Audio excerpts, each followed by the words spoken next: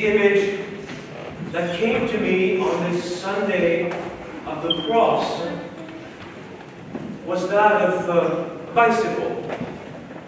It may be because our little Jesse, as you have noticed from his band-aid on the face, took his bicycle on the road, and lo and behold, he crashed in the gravel, and that explains the face. But I remember often in my life seeing a bicycle in the dark, and they had placed a little light on the axle, on the axis, and they had put a little light on the rim of the wheel, and you would see a straight line, and then the one on the outside moving forward in some kind of a loop, like a spiral. Have you ever seen that? And to me, this is a great image of our life in the church, our life in the Spirit, and the way our life should be. We should be moving forward in a direction of the kingdom, of a higher form of life. You know, kind of like during some of those terrible wars that still happen actually, where all you have is a bicycle, and you want to escape a world of ruin and chaos and death, and you take your bicycle and you go, and some people have escaped. They've escaped into foreign lands, into moving from oppression to freedom when it was still possible. Think about East Germany, before the wall was built. It was the last window to take a bicycle and escape. I think we need to be on a journey. And there's going to be, perhaps, those ups and downs of the journey. But there's going to be this center axis moving us forward. And the liturgical year is like this, right? It's the same thing over and over again. So no, it's September, and here comes the Feast of the Cross, and soon will be the fast for Nativity, and there will be the Lord's baptism, then there will be Lent, and there will be Pascha and Pentecost and summertime, and again, as we say, right? But it's because every time it's moving us forward. But the one thing that I think is central is the axis. It's never changing. It can be preached every Sunday. It is the cross of Jesus Christ. It really is. You can look at every verse in the Bible, every chapter, in a roundabout way. It is about the cross of Jesus Christ. And that's the theme today, is to say, whatever else we may think is important in our life, in the world, in the news, in our studies, in our relationships, in our theology, it is about the cross. And today, as we start the new year, the church wants to remind us that it is the center of our existence. And it's not an idea. It's a daily life. It's a daily life. We could go through every verse in the Bible with the word cross, but that would probably take a while. So we won't do it. We could look in our Bible Works. As you know, I'm an endorser of Bible Works. If you don't have Bible Works or similar program, you need to have one. And you type crucified, and you look at every verse that has the word crucified. It's like mining a gold mine. And you discover that the first verse in the Bible with the word crucified is in Matthew 20:19. I think it's always significant. It says, Jesus is speaking. Then they will hand him over, which is me, right? Him, the Messiah, over to the ethnos in Greece, the foreigners, the nations, the Gentiles, by us, to be mocked and flogged and crucified. And on the third day, he will be raised. See, it doesn't happen to Jesus. He announces that it will happen to him because he wants it. The cross is always something that's planned by God in Trinity for us. It doesn't just happen to Jesus. And then, in the book of Acts, is the first sermon after Pentecost, and then you find the word crucified. And St. Peter is preaching, and he says, it's very strange in a way, he says, this man Jesus, handed over to you according to the definite plan and foreknowledge of God. You crucified and killed by the hands of the ethnos and those outside the law. He's putting the blame on the Jews. They have crucified, even though it was always God's plan to redeem. And so we enter the mystery of the cross. It is a mystery. And then I'll do one more verse. In Romans, right, this incredible, beautiful book, difficult book, it's only once, so it's easy to choose the verse. It's Romans 6:6. It says, knowing this. Now, when the Bible says knowing, it really means recognizing this. Recognizing this, that your old human nature was crucified with Him, that the body of sin might be done away with. We should no longer be slaves to sin. So today, as we see, of course, the church wants to make it as obvious as possible. Every Sunday, right? We make the sign of the cross 15 times. The priest is lifting up the cross. You come to kiss the cross. The cross is everywhere, right? But sometimes it doesn't work, does it? Because we just see it so much that we don't really think about it. It can even be used as a decoration. I'm struggling with the cross as a decoration, I have to say, because the cross isn't a decoration. It should always evoke in us what it's about, at the very least. There should be a purpose for it. So when you see the cross today, and I ask you, who do you see on the cross? The answer is my Lord and Savior and myself. And my old human nature. This is for us to realize that there is a way out of this body of sin, body of death. We were crucified with the Lord. Now, some of our great saints went to an extreme, it may seem, to never forget the cross. I've never been to Kodiak, maybe one day we will. But if you go there, you will see the cross that St. Herman, you can see it, you get a sense for it, used to wear. How big is that cross? Or rather, how heavy is that cross? St. Herman always wore the heavy cross to never forget what it was about. And we'll see what it's about. It's about the love of God. It's us loving God because God loves us. He would stand with the naval officers in that beautiful ship, and he would say, so what do you want the most in your life? And they answered, become a captain of my own ship, a beautiful ship, go back to the motherland and find a beautiful wife and beautiful estates. And poor St. Herman says, what about God?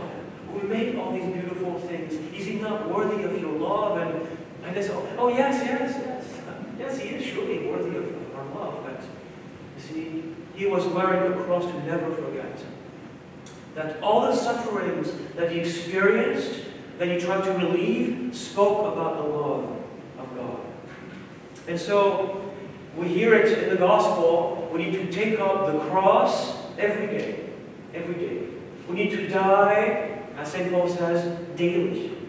Our crucifixion is something we start when we wake up, which is why the fathers say, it's hard to do, but you get out of bed, and before your second foot has hit the floor, you've done the sign of the cross.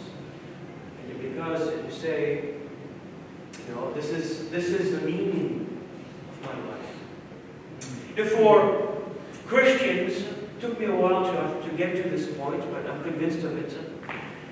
The world only makes sense through the cross.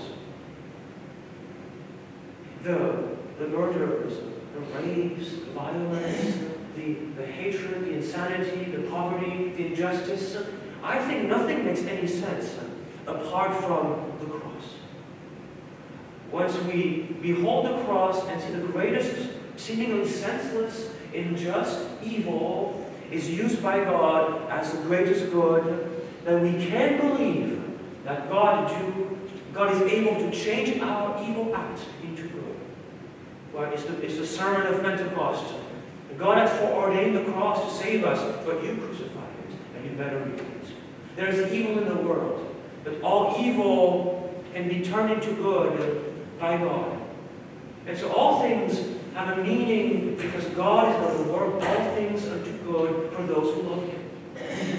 You can look at your own life at your sufferings, your disappointments, your sometimes, your bitter things in life. They make sense. They're meaningful if you are in the light of the cross. And so for Christians, the cross is the difference between a meaningless experience and a world that is filled with the operation of God, moving to glorify Him. And it gives us hope and joy. And I think we can really live this way. Live this way. And give hope to people. Second theme today, the first one, in case I didn't say it, the first theme was the constant axis of our life is the cross. The second is the Holy Spirit and the cross and the kingdom are inseparable. Inseparable. In fact, we don't see it now, but access to the kingdom, which is symbolized by what we call the altar, right? There's a cross there. There's a cross. It's green, which is the great color of the Holy Spirit. The cross and the Spirit are at work. They're inseparable. And one verse comes to mind, it's 1 John 5:8. It's a famous verse, though I think people are forgetting famous verses these days. There are three witnesses. Remember that verse? There are three witnesses. And I think it's about the cross. The Spirit, the water, and the blood. And these three agree, these three are one. So yes, it's theology, but it's also something to take home. To take home. To live like St. Paul, the power of the cross every day. Now, for example, every day, some things come our way that the flesh detests. If you're a father, it could be the screaming sound of your children. If you're a young father, it could be the fourth diaper you have to change. If you're a married man, a married woman, it could be your husband's lack of attention. There's all kinds of things. Right? It could be the aches in your life. If you live in the flesh, we'll have frustration, anger, bitterness, and nothing will make any sense. And we'll find refuge in the things of the flesh. Entertainment, and food, and drinking, and perhaps some despair. But if we are able to live by the cross, everything speaks to us of the love of God. Everything in our crystal, so to speak, tells us of the love of God. To use this image, changing a diaper for your child is a blessing. It's the love of God.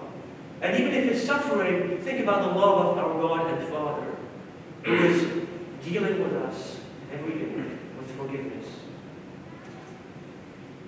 This image of a crystal, I think, is a perfect image. And I'll finish on that, I promise. There's this idea in the Orthodox Church, which I like, and I don't want to take it too far, that hell is the love of God received as pain and suffering.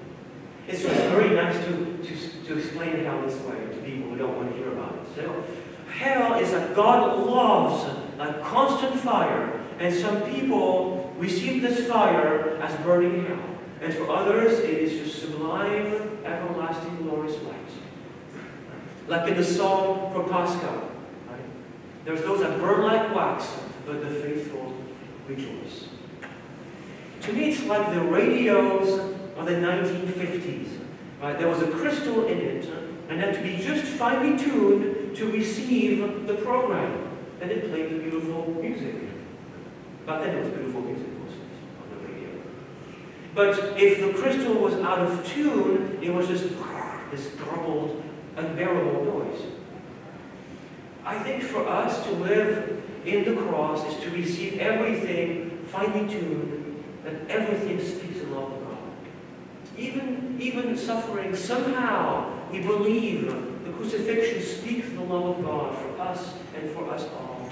And if we live that way, what a difference it makes. One man who lived this way, I believe, was St. Innocent's predecessor and friend and mentor, St. Philaret of Moscow. St. Philaret found a prayer written by a French bishop named Philemon, a spiritual writer, and he loved that prayer. And it became known as the prayer of St. Laurent. So we'll give a little bit of credit to Philemon, who wrote the prayer. And it's the prayer of living in such a way. And I'll finish this way. You can actually purchase it at a festival and put it on your fridge. Though admittedly, it's hard to look at it every day. It's on our fridge. We look at it rarely, but we should. O Lord, grant that I may meet the coming day in peace. Help me in all things to rely upon thy holy will. In every hour of the day, reveal thy will to me. Bless my dealings with all who surround me. Teach me to treat all that comes to me throughout the day with peace of soul, with a firm conviction that thy will governs all. In all my deeds and words, guide my thoughts and feelings. In unforeseen events, let me not forget that all are sent by thee. Teach me to act firmly and wisely, without embittering or embarrassing others. Give me the strength to bear the fatigue of the coming day with all that it shall bring. Direct my will. Teach me to pray. Pray thou thyself in me. Amen. To him who guides us, who saves us by the cross, be the glory for the Father and the Spirit, always now and forever, unto ages of ages. Amen. Glory be to Jesus Christ. Glory to God.